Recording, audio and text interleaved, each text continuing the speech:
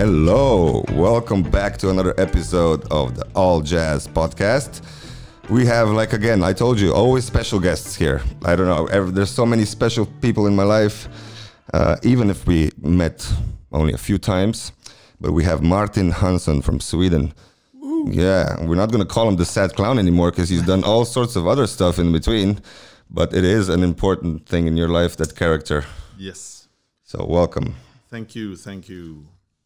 You, like I've researched a little bit because I knew you from the magic perspective. You talked a little bit more what you do in Sweden. We can talk about later, about the university program and all that stuff. But immediately when you were at the Amsterdam Magic Show, next to me being flabbergasted and let's say, what's the word when I was... I don't know. Fanboying on Tom Stone, because that was an evening that you also... I thought you were going to say bored. No. I'm glad you didn't say bored. No, I was fanboying, and Fritz remembers also like, yeah, come on, you're embarrassing me here. But at the same time, I remember having so many great conversations with you, also quite late in the evening. Yep, that was fun. That was fun, and that's where I really felt the first connection, and we kind of kept our private, not also the magic, but we haven't seen each other for more than, I think, 2 years now. I think there was some kind of virus in the way. Something happened. It's still going around. I don't know what it was, but and you've gotten healthier, I see, in the meantime as well. Yep. What was that about? You felt suddenly were you like teased at home or? I was teased as a boy. Nah, I was getting older. The joints are starting to suffer really. Yeah, bad. and you're a big person in general, huh? You need it. Yeah, so to save my joints, my doctors told me that you will be in a wheelchair in 15 years if you don't do anything about this. So we don't have to go in specifics you want, but you're healthier. Yeah, so I decided to take care of the problem, which I still am, and I'm it becomes a lifestyle now. Yeah. You have to live differently than you did before, but beautiful, I'm so happy to see you. Like when you walked here in the sun, and unfortunately I couldn't pick you up, but you walked in the sun now in your camouflage jacket. I was trying to hide. But you were quite successful because these trees here are quite matching today. Yeah, that's part Swedish camouflage. Never be seen. Oof. Beautiful. Now, what I want to start talking about first is like, you're a magician. We have here magician guests. I'm a magician, but in reality, I want to meet the person always. Even in my private life, when we meet magicians, I want to know the person. Yep. And that's why we got along with Fritz immediately, because he also doesn't like to hang out with anybody who's a magician if he wouldn't hang out with them if they're not a magician. It's kind of like good rule to have. Yeah, that's true. And we had deep conversations already today. We kind of like used some material up, but we're going to try to bring some stuff back. The first thing I want to talk to you about before we go to your magic and how you maybe like the cliche story, how you started and whatnot, I want to point out one little thing I managed to find out that I didn't know before about your magic endeavors, and that is that you have in fact been pretty prominent the last 12 years or even more now, going to Japan, working with elderly people who have dementia. Yes. And that it actually works, and you're just trying to discover how and where and why you could apply this together with music treatment and... Yeah, that's a long story. I'm going to shut up now because I like to talk a lot, but this is also why I do this podcast, so I can learn to listen and go right ahead. I don't know, 15 years ago, I was working as a bar magician in Stockholm. And I remember this day quite clearly. It was a Monday evening, we just opened up. And we open up for business, and this Swedish guy comes down there in the basement, and he says, "Do you have a table for 6 people?" And I go, "Yeah, sure, I'll fix it." And he goes, "Do you serve traditional Swedish food?" And I go, "Yes, we do." And he goes, "Yeah, I'll be back in half an hour." And this guy, whose name is Gustav Strandell, nowadays a very close friend of mine. Apparently, he lives in Japan, so he came down. He was back in Sweden with 5 Japanese friends. Mm-hmm. And they all work with elderly care, and they're doing research in dementia and Alzheimer's and stuff like that. And I was performing to them that night, and... but you didn't know, or the video I watched, or we can also show it, later on, or just link it, is talking about you being surprised about that you didn't know that you're going to perform for. No, basically what happened is that they said, we would like to take you to Japan. And I say, yeah, sure, cool. So 1 week later, there was a ticket in the mail. And all I knew was that I was going to do 16 shows in 30 days. So I traveled to Japan. And I remember the first morning, they woke me up at 8 and said, okay, it's time to do your first show. And we had a big party the night I came. So I was a little also bit... that, oh my God, yeah, okay. I was a bit hungover and jet lagged. And so I said, okay, give me a half an hour. Was that a first sign? What is the magic show at 8, 9 in the morning? Yeah, I didn't really understand this, but I was like, okay, just do it. So, and I had my bag packed, so I took a shower, drank some water and brushed my teeth and went like, whoa. And they picked me up and they drove me down away for, I don't know, an hour. And we down into this underground garage and then into an elevator and then up and into an office where I was served tea. And then they came and they said, you're on in 5 minutes. And I said, okay, how big is the audience? What am I doing? Am I doing close-up? Am I doing stage? And they go, no, you're doing stage. And I go, ooh. And I brought my close-up stuff. Oh so I was like, okay, how long am I performing? And they go, it's your choice. And I was like, well, unusual. Yeah, okay. So, put on some stuff that I was thinking this could be, well, maybe not stage, but at least parlor size. And then I brought my bag and we went up and they opened the door and I came out on the stage and I hear my name in the loudspeakers and I look out and there's 200 Japanese people that are over 85 years old in wheelchairs. Oh my God. And I go, what is what? this? And I was just, I didn't really know what to do, but I knew I had to do something. So I was thinking, okay, just go, Yeah, try something. Just do it. And what was your first instinct? What in the mind? My first instinct is to look where this Gustav Strandell is standing, and I saw him in the back, and I looked at him, and I went, "What?" And he just laughed. Right? You were set up, actually. I was set up. Let's see you perform now, Magic And Boy. I was okay. So let's do it. And I had a translator with me, Noriko, on stage, who also spoke a little bit Swedish, which was good. So I could actually tell her in Swedish very fast that I have no idea what I'm doing right now. So you could sneak it in between. Yeah. And she said something very important to me. She said, well, there's a bunch of people here with dementia and Alzheimer's. So don't ask them to remember a card. Wow. Yeah. And I was like, oh, that's true. So I started by doing simple stuff. I made a silk disappear. I did some sponge ball things, visual things all the time. And I remember I had this very, very old man. It turns out he was a World War II veteran or something like that. And he was in the front row. And he was laughing so hard. And he was following, pointing, saying things that I naturally couldn't understand. But and I did my show. I think I did about 15 minutes. And then I sort of ran out of material. I knew I could have done more, but I would have needed to prepare stuff. Yeah.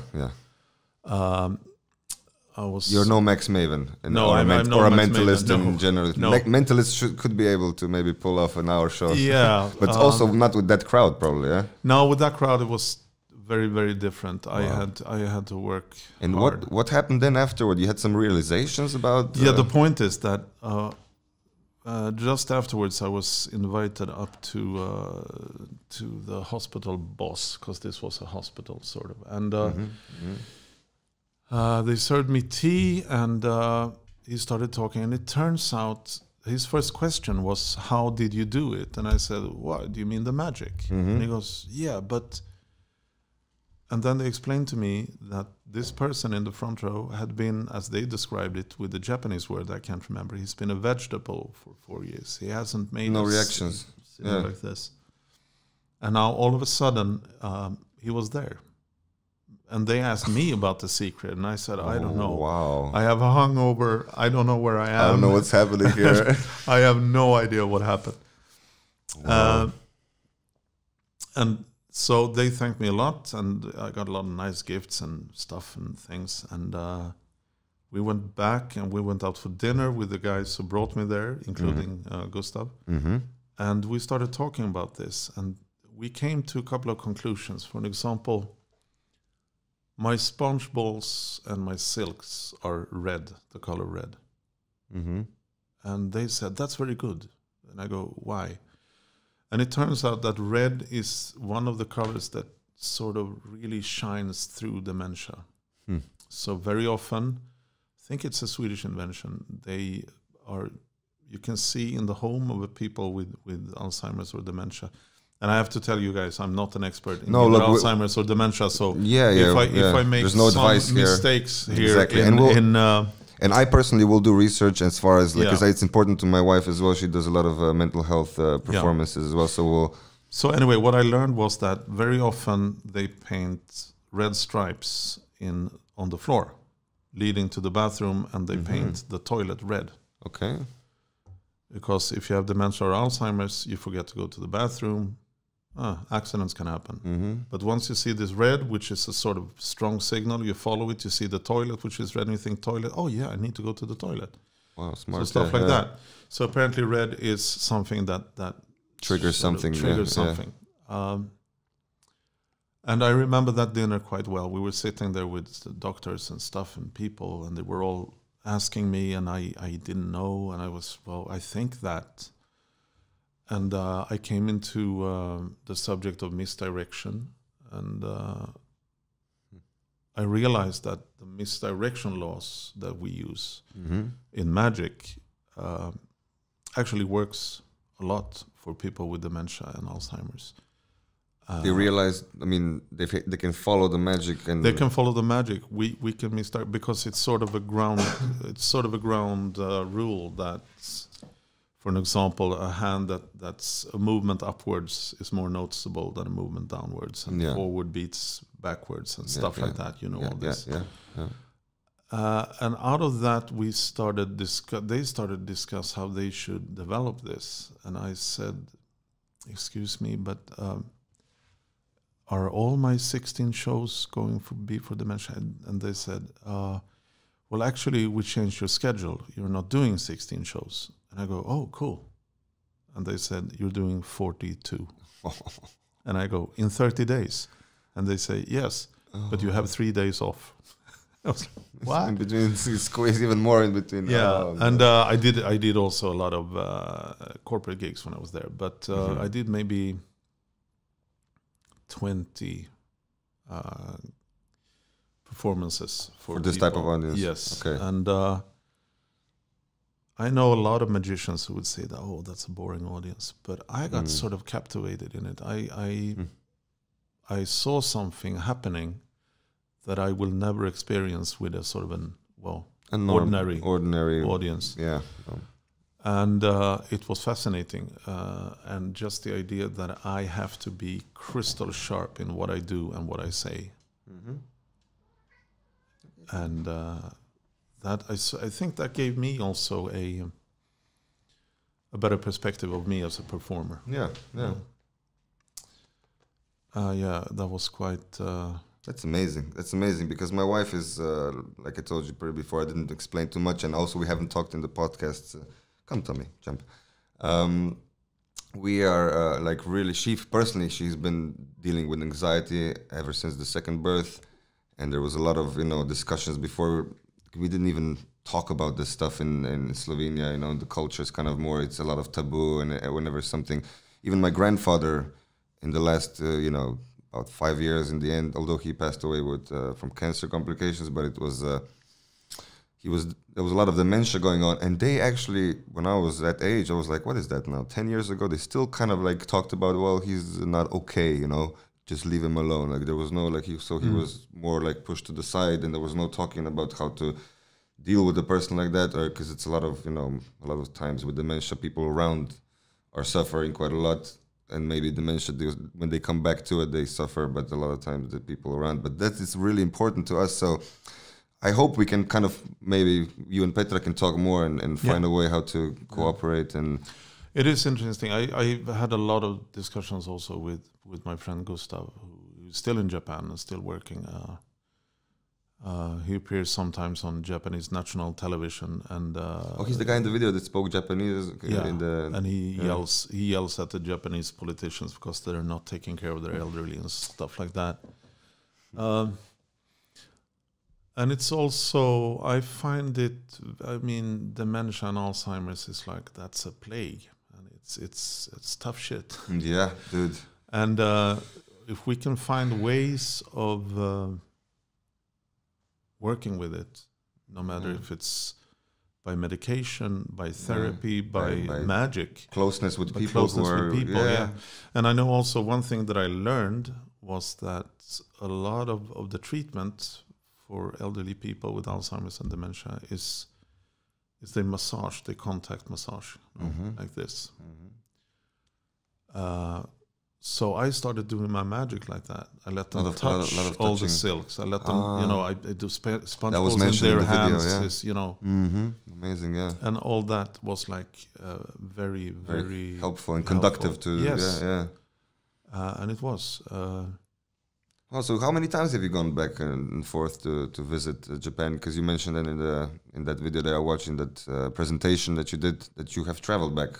Yeah, I've been 14 times. 14 times. 14 times. So that's okay. And every time now when you go is for this reason, to work with dementia? I think I've been there for that reason maybe 10, 11 times. And then I've been to... I've also been in Japan practicing aikido, which is one of my my weaknesses, I usually say, my soft spots. It's part of your lifestyle already. You live it. It's like you mentioned before. You don't plan it. You don't talk about doing it, and you just do it. It's just something I do. I've done it since I was, I think, 8 years old. 8 years. Yeah. Wow. So I've been at it for 41 years now. So now it's more of a. And immediately, like you said, immediately when you say aikido, like me, my old like teenage years, I'm immediately thought of Steven Seagal. Of course, that was the first thought, because I'm a '90s kid, in the '90s. But beautiful art, because I was always like mesmerized by that idea of, because I didn't research a lot about it, never practiced it, but the idea of using their force and just kind of redirecting. That was beautiful to watch with sometimes these masters. It's fun because a lot of people ask me, this aikido, what is it about? What do you do? And I go, well, we're a bunch of people that meet up in a basement early in the morning, we roll around, and then we go have coffee. And I don't really similar to jiu-jitsu. They also say we roll around and then we have coffee. Yeah, but the jiu-jitsu guys smoke weed a lot, I heard. Yeah. Well, I think it doesn't really matter what you do, as long as you move your body. If you want to go dancing, go dancing. If you want to do martial arts, do martial arts. If you want to do whatever you do, just make it a habit to do it. Stay active, Because I remember all these years when I was mostly doing the morning practice at 5:30 in the morning. And to get your ass kicked Monday morning, 5:30 by old men is... Not a good start of the day. Well, it is a good start of the day afterwards. You get stronger mentally. If you start to think about that, you go to practice in Sweden when it's minus 30 degrees outside and you need to walk to the dojo, you need to just shut down and just go like, this is just something I do. I wake up and I go to practice and I go, Yeah, but that's a powerful, message for young people and anybody who's, like, avoiding, physical, because I was very active always as a teenager. Then suddenly there was a switch, and I was like the art, guitar, whatever. And I was like, and now with my kids growing up, I had to start, especially with my older one being a teenager, and he's also fallen out of sport now again. It's like, let's stay active. You want to keep your dad healthy? Come run with me or do something. And it's funny because we have this idea about in the Western part of the world of martial arts. First of all, we think that martial arts is for fighting, right? You see kids discussing which martial art is the most effective, and I usually say, well,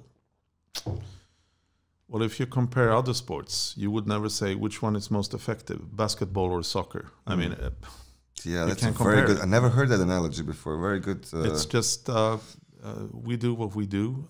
Because I'm guilty of this. I'm a fan of MMA, like I told you, and watching for the last few years. But like I say, I'm conflicted between wanting to see beautiful techniques executed and people who are in control of their bodies, just like like gymnastics or whatever.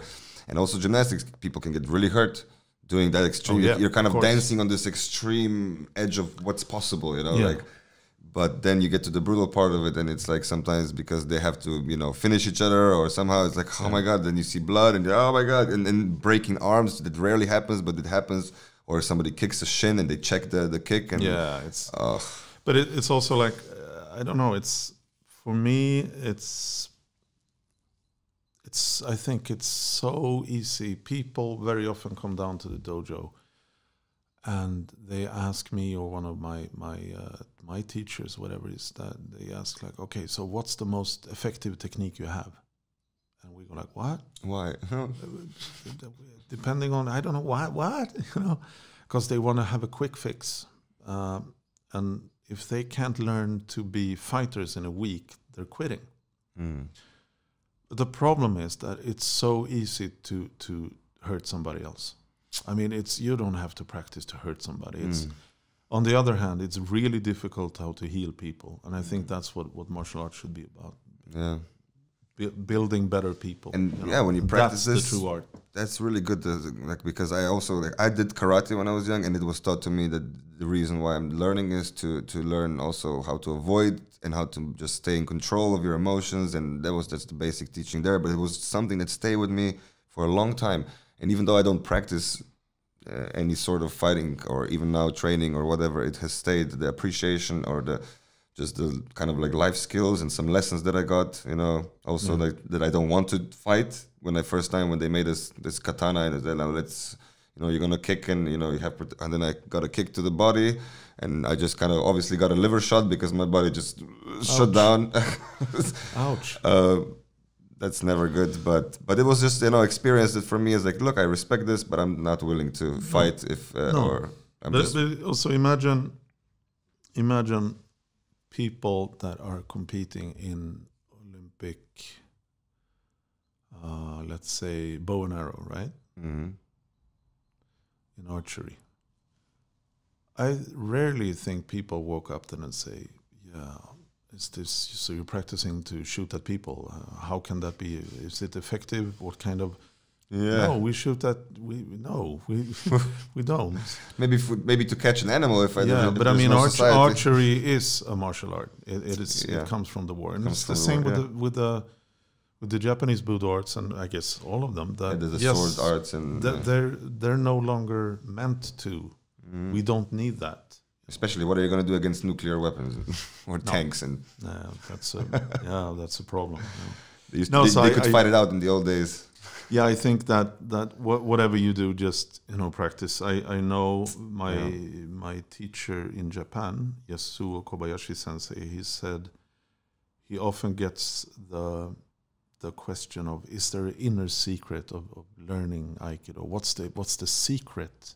Because we think in the Western world there must be a secret. It's always a secret. And he usually looks at them and he says, the secret is keiko, keiko, keiko, which means practice, practice, practice. And sometimes I tell my younger students the same thing, especially the beginner ones. It's like, there's 3 rules in magic or anything you want to do in life, which involves skill or getting better. Practice is the first one. Remember that. Yeah. Second one, practice. Like you just keep doing it. The third one, so they get it. It's like, come on. It's like, and then if they don't, and if you pinpoint that you don't say, oh, you're doing well, you're doing great. Yeah, you have to motivate them, but then also be like, look, like you should be here. Then now, if you've done a little bit, like 5 minutes, 3 days a week, you would have held the cards or whatever. The way I've sent you a short video. But it is what it is, but it's important for me especially young kids, to understand that it's not this trick and the secret and the simplicity of some things, and it's not magic. It's interesting. One of my favorite magicians in the world, Doc Eason, I'm going to quote him, where he says, "It's not the trick, it's not the trick, it's not the trick." Boom. Yo, man, I just, this is very, it makes a lot of sense right now to also mention this, but I wrote my first kind of small article for a magazine, a magic magazine that Rico is doing, a free one. It's called I Practice Magazine. Check it out on the Invisible Practice page. But he asked me to write about something, and I was like, what should I write about? And I was like, I think I want to write about, I just at that time reread some excerpts from Our Magic, from Mescaline and Levine, and from 18 somewhere. And in the intro, he says something like, I actually put it in a quote in the beginning of the article. And I started with this quote, and it's like, that he hoped in that time, that was 1880, it's 130 years ago, this magician and the other guy, they philosophized and talked, and he said, well, our hope is in the future, in the near future, every common man on the street will know that the tricks are to the magician the same as the mask and the powder and the wigs are to the actor. Like that, and how to get that there. It's not through commerciality of magic and making more magic tricks, although I'm a part of that commercial market, and it has to be there, but it's just like, where's the school system? Why are we not trying to put this into the schools? Primary, after school activity, at least, like we're doing here in the European school, or what you guys are trying to do to bring it into university programs, which is also something we maybe want to touch upon. Maybe it's the right time. We're almost halfway. Yeah, sure. If you want to touch on another big part of your life has been the Mystique group in Sweden. I don't want to talk too much about it. It was because you are the expert, but Tom Stone and you and who else? Leif. Well, it started up like this. We had, what was it, 6-7 years ago? Tom Stone and Johan Ståhl, two quite known magicians for those of you in the business, decided to bring magic to the university. So we had couple of courses in the Swedish Dance and Circus University. And I think we got people from 11 different nations, and we were having courses of 6 weeks as a tryout, and it got really well. Which year was that? Oh, this must be 6-7 years ago. Okay. Maybe even more. Can't remember. I'm old now. Time flies. Time flies, yeah. And we learned a lot. And it was not only, we had Tom Stone as our head teacher who taught us a lot, but it wasn't only that. It was more of also a research. We started researching everything from misdirection, and to perception vectors, things like that, really advanced. And what happens if we do this instead of that in magic? What happens if... Testing stuff as well. Testing stuff. Trying to make a curriculum and find the way to... Yeah, we got this really, really absurd little drills that we were paired up, maybe 2, 3, or 4 people, and these are the conditions. You're going to use these techniques. For an example, you're going to do crossing the gaze 2 times and then 1 time wrong. And the subtext is going to be, the inspector is coming. Okay. And boom, boom, boom. Okay. And you make up a magic routine. You got 45 minutes. Beautiful. So that's already sounds way more different than when classical thinking, like traditional. Like, either go through a method or make up an effect, and then this is just like you're taking a structure of a dramatic sequence that you would like. You're putting some subtext into it, and some theory.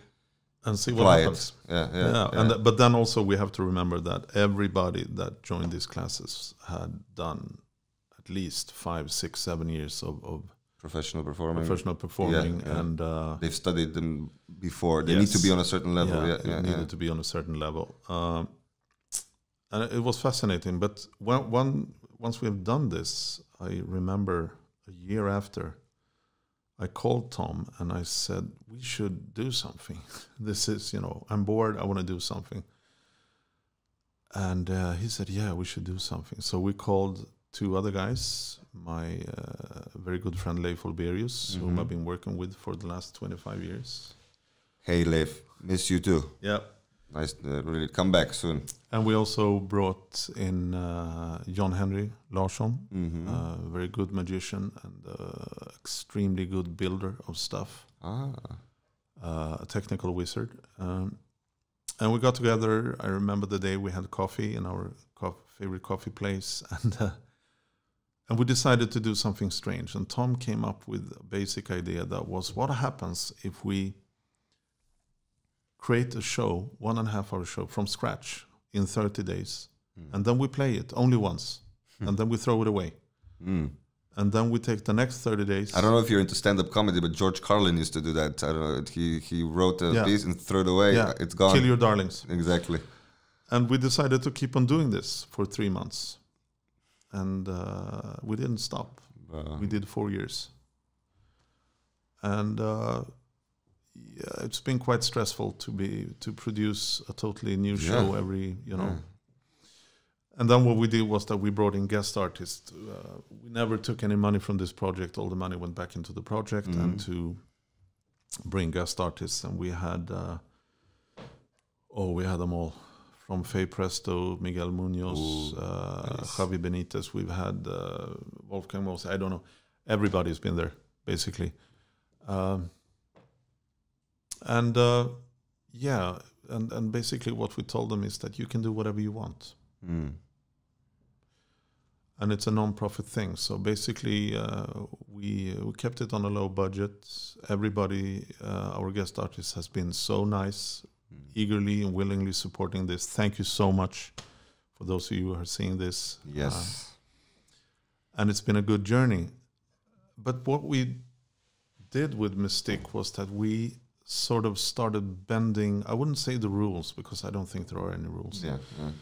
But bending the normal way. We took very old tricks and we did them in a completely new way. You want to talk about that exercise here and openly, or rather in the Patreon episode?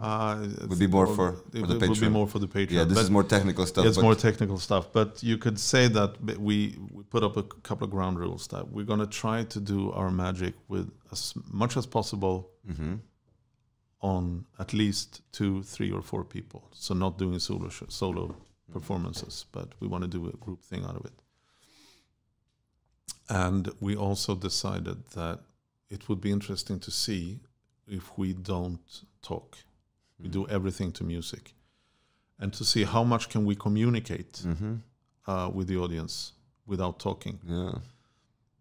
And it turns out, in my opinion, and I think the other guys as well, that we are communicating better without talking.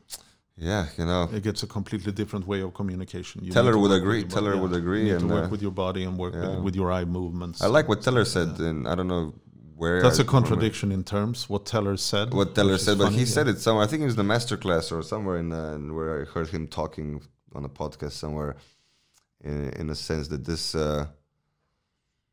it's not always easy to describe, but how can you take something that when you start talking too much, like even in like regular life, the story that you're trying to tell somebody gets, every time you say something and it's like double, it can be taken differently, or your body says something and you're not paying attention to how you're with your body. And when you stop doing all this and talking, which I do a lot, me on stage, there's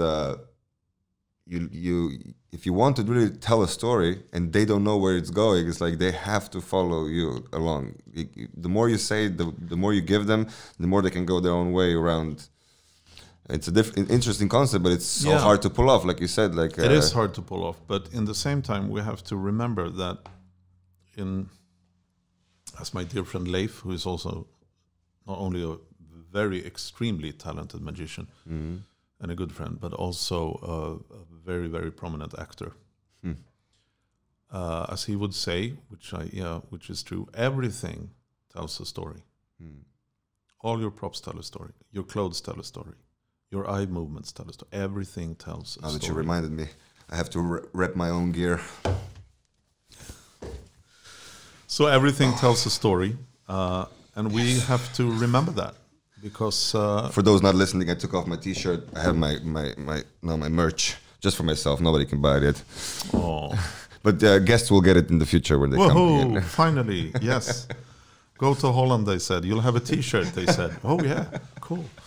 So no, everything tells a story, and it doesn't necessarily. It can be your body language, it can be everything tells a story, and you need to get your pieces together because if your body tells one story, right? And your eyes tell another story, or your verbal communication tells another story. It gets sort of mixed up. Yeah, it's muddled, and with the same with me, because I have a lot of energy. I had to learn how to. I'm still learning, trying to get better at like framing and focusing my energy on stage.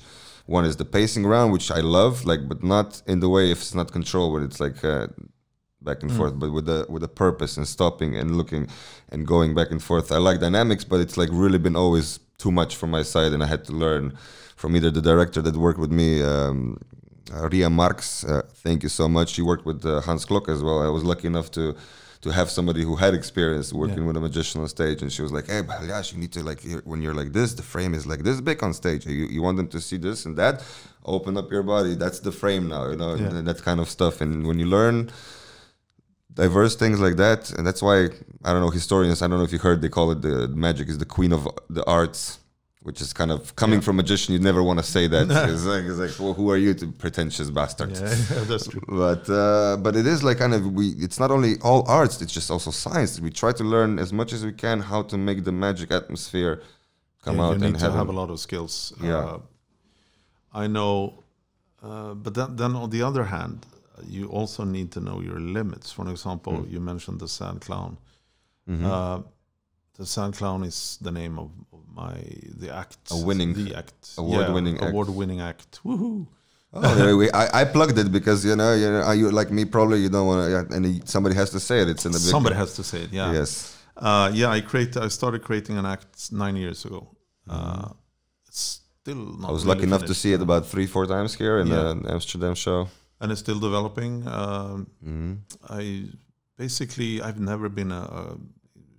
I've never been into competitions in magic. But then Tom Stone, the bastard, fooled me into getting into the Swedish championships. I don't want to hear this, what you say, because they've been like talking to me about it. You need to go to competition. Yeah. But it was good. So I did the Swedish championships and did pretty well. I won the Grand Prix, which was fun. And then I decided, okay, I might as well try next stage. I went to the Nordic Championships, which is Denmark, Norway, Sweden, and Finland. And crushed it. Yeah, I got the Grand Prix, which was amazing. Amazingly funny. And then I was competing in Blackpool on the International Close-Up Magician of the Year, and didn't win. Do Ki-moon from Korea won. Excellent act. That was like, wow. Props to him. Yeah, oh yeah. Jesus Christ, that was good. And then I went to the European Championships in Manresa. And that was when? In July, this 2021. 2021. And I got 3rd place in Parlor. Yeah. And amazing. That's amazing, because people don't understand how strict and also conservative, and also like you have to know what these people want. Also, it's not just it's your act, but you do want to apply certain things. Yeah. But my point is also that creating this act is I could never have done it alone. Never ever, not a chance in the whole world. I've been using. You hear young magicians? Yeah. Listen to this. It's a real world advice. I also got advice that what I did was that I gathered a team around me of not only because that they are professional, but people that I can work with, people that I can trust, people that I like, people that I want to go out and have a cup of coffee with, like people I can call when I'm having a bad day, you know. Yeah. And one of them was Tom Stone, who's helped me enormously with the magic part and the construction of the magic part, the form. And also the misdirection. Leif Olberius, who's done, the acting part. The acting is a huge part of the Sad Clown act. It's really important. We have... Especially with all the silence. Yeah, since I'm only doing it to music and need to work with the eyes and the movements of the body and stuff. And John Henry Larsson, all the guys in the Mystique. John Henry's helped me a lot with... the man is, he's got a zillion ideas. And he knows how to build them all. Wow. It gets too much sometimes. And you go, wait, stop. And Mickey Askenas, a very, very good builder, also helped me with a lot of stuff and a lot of ideas. And Andreas Sebring from Metal Writing has helped me a lot. You need to get me all these like stuff that I can put them like links or whatever. You will get it in order afterwards. But without them, this would never have been possible because. And also, when I went, for an example, to Blackpool to compete, I had help from Nicola Arcane, Otto Kramer, the partner of Tom Stone. Yeah, because they were there and helped me fixing the lights, asking me, let me get you a bottle of water because I didn't have the time to run off and do it. So and that was a relief to have that team. Because you're so stressed in a situation. Yeah. On the other hand, when I went to Manresa, I was completely alone. And that was, you got your 10 minutes to do your tech. And I learned the night before I was scheduled to perform that it was a leaning stage, 4% leaning. Oh, wow. Okay, that's unusual. And I do a cup and ball routine. Oh, no. And I didn't really know how to handle this. So I got in the morning and half an hour earlier than everybody else, trying to rebuild the table. In the same time, I was doing my tech to 2 technicians. They needed a translator, and I wasn't really sure, did they get that? The cues.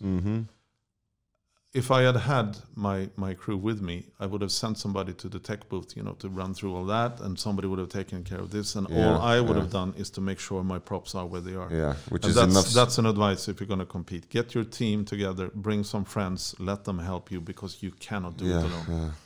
I mean, you could, but you're drowning, and things go wrong anyway. And it's like the chances that they go wrong are much higher. And you get so stressed. And then you get in this kind of situations, a leaning stage, where I've never seen that before. But it's some sort of opera thing. It's a little bit leaning, but and I spoke to the people in charge of the competition. I said, "Why didn't you tell me this?" And they went like, "Should have asked." Should have asked, So okay, that's also a lesson learned. Check it up to the learning curve. Yeah. So now I'm preparing to go to to the big World Championships in Quebec in July 2022. So July 2022. How do you see then? How do you start? Do you have a time frame where you begin? Because you're still building, you're working on the act. But do you start training like before to really get? I would never stop practicing. After European Championships, I actually didn't touch the act for a month. Okay. I needed holiday because I've been working with it so intense for 9 years.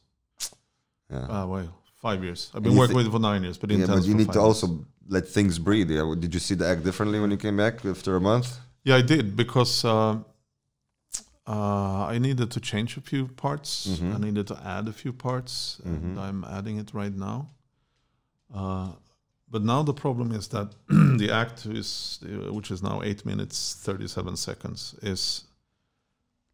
it's so planned that if I change anything in the beginning, it will create problems in the end. Nah. And people very often, magicians, fine watch goes like this. And people say to me, "Look, this effect, you should take this effect and put it in your act." And I go, "It's a great effect, but that would change my whole story because everything is telling a story, and then I need to. So I can't just put anything in just because it's good magic." It's not like you have like an act like most of us have at the Amsterdam Magic Show where you're like, "Oh, I have this trick that's how to connect maybe a bit emotionally together," but it's like not like one continuous storyline and that has a curve and then ends. I need to look at my character and I need to ask, and my character is the sad clown. Basically, the act is about the man who turns around to the audience and he's got a red nose and he's a clown and he doesn't want to be a clown. But you start behind stage, like as if you're behind stage. Yeah, I'm coming out from another show and they're getting to see you behind the stage. Yeah, they're getting to see me backstage. What happens to you emotionally and... Yeah, and all I want to do is get rid of the red nose. I don't want to be a clown anymore. And in the end, I still have to put on the red nose. So, and that's also part of a thing that we worked a lot with in Mystique, and that is, does magic necessarily have to be funny? Does it necessarily have to be the big happy ending thing where everybody's laughing? And we say no. We've done a lot of really dark things. Great, man. Great. There needs to be like diversity, and because mainstream will always be mainstream, but it's like mainstream can change if enough fringe things like this happen, and it's, you know. Yeah. Beautiful. Like, do you want to, like, because we talked about the videos from the Mystique, you want to include them in the public, and we'll not talk about too much technical stuff. We can tell the people who are listening what's happening, and those who are watching on YouTube will get to see a little bit of a small screen on the. But in the Patreon, you want to go a bit more technical through them and explain why. And but if we should see something now. Yes, let's do that. So and we have either the sign of silk routine, milk mystery, or cookies. What do you want? Oh. Well, the cookies is one of my favorites. Let me tell you the background story. Yes. This one was filmed in the Magic Castle in Hollywood. And I'm not on stage, but my two friends, John Henry and Thomas, and we decided to make a small piece about a cookie. Mm-hmm. So we should start the act. And if you want to just for our listeners who are listening, explain just the details, what's happening, if you can. I'll maybe include a little bit of here we go. That was in Magic Castle, right? Yes. Performance. Two guys. Oh. One has a silk. No. Was it a napkin? It can be whatever you want. But he makes it a napkin, huh? Yeah, he makes it a napkin. Okay. And there's Tom Stone on the right, watching confused. What is he doing? Oh, cookies. He's gonna...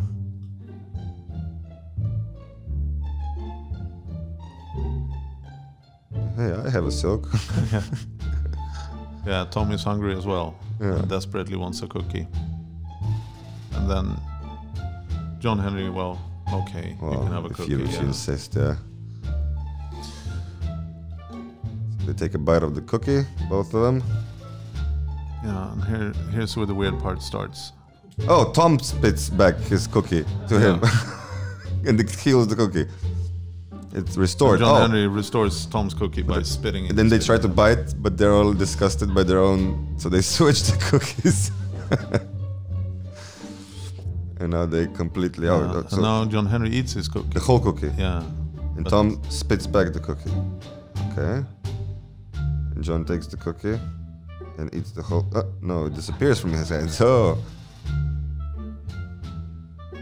Hey. Two magicians at war. Tom just takes all of his cookies. Hey, that's not fair. Oh, okay, he's being reasonable. And he gives back one cookie and steals all the others. And then steals the last cookie as well. Yeah. Yeah, bastard, Tom. I love you. And here we can see John Henry has failed utterly. Huh. Now, Leif, normally you would make this, a turnaround. So and now a third person came in. Leif came in with a little small suitcase or treasure chest. He has a cookie. Yeah, and he wants the cookie. Of course. John Henry wants the cookie, but Leif eats it. Aww. And he's so nice to even take care of the crumbs. John Henry can eat the crumbs. Yeah. Oh, the crumbs. I didn't even notice that before. Oh, yeah, beautiful. And that's the ending of this trick. There's no magic ending. There's basically an ending of confusion and some new storyline. Yeah, and a guy being sad because he didn't get any cookies. Yeah, wow. But it's also a way of doing magic, It's and it's a little trick we got to see in a couple of years ago. It came out. We call it the bite cookie. Yeah. And you can look it up, but it's not. But it's like it's such a these visual tricks are usually you should tell a long story, and then the trick that's visual and short. You should like make a long beginning to make it. Yeah. But in this way, you guys have made this one thing, which is usually 10 seconds long or 5 seconds long, and built a whole act. And we will discuss the actual structure and why and where it comes from. And it's not from magic, so. That will be in the Patreon, so subscribe there, follow us there. We appreciate all your support. Yep. You want to go and check out one last video, and then we'll kind of, then we're going to make an ending the conversation and end the discussion here. Which one would you like, the Sign of Silk or Milk Mystery? I would go for the Sign of Silk. Nice. Because what we did with that was that we took a very standard disappearing silk trick that people normally do all by themselves. Yes. And we decided to see what classic happens. of magic. Yeah, what happens if we do it more people, and we build a pattern around it, this is built on an old clown pattern, ABA, ABB, ABC. We'll talk more about that. Yes. In the Patreon thing. And yeah, it uses a lot of misdirection. It uses a classic of magic and. Here we go. Check it out. Yeah, it's interesting when there's more people. Yeah. Let's see this. Sign of Silk by Mystique. Again, performed in the Magic Castle. No, this is an Uppsala Magic and Comedy. Okay, I see. Yeah, you once told me this very good convention, Uppsala Magic. So we see Martin on stage. There's a sign in Swedish. It says the vanishing silk. How do you say that? Pronounce that. Den försvinnande duken. Okay. The vanishing silk. The vanishing silk. Or the disappearing silk. Yeah. And I see the sign and I think, okay. Is that what I'm gonna do? Okay. Do I have a silk? Yeah, I have a silk. Oh, he has a silk in his pocket. A red silk. Who would have thought? A magician. Who would have thought? Yeah. Pushes the silk in the fist. Classic. All the fingers go in there, push it, and hey, you failed. Yeah, I know, it doesn't disappear. I'm a lousy magician. And I turn around and I look at the sign again, you know. But it says the disappearing silk. It should work. Yeah, it should work. If the sign says so. And I try it one more time. Oh, come on, Martin. Yeah, I know. It's terrible. And it's this times of crisis you call for a friend. So I'm trying to get Leif out on stage. Because as I said, he's a wonderfully talented magician. Yeah, please help, friend. And then I show him.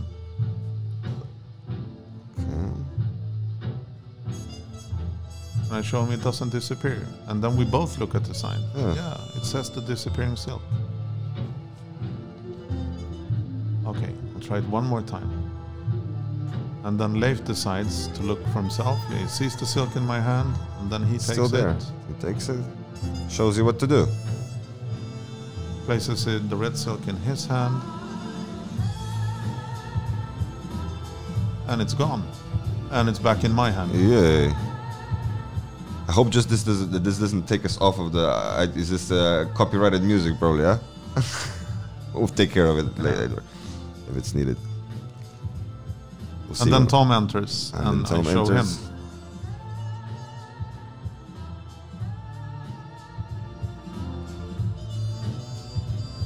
So I show him, and now my silk is gone.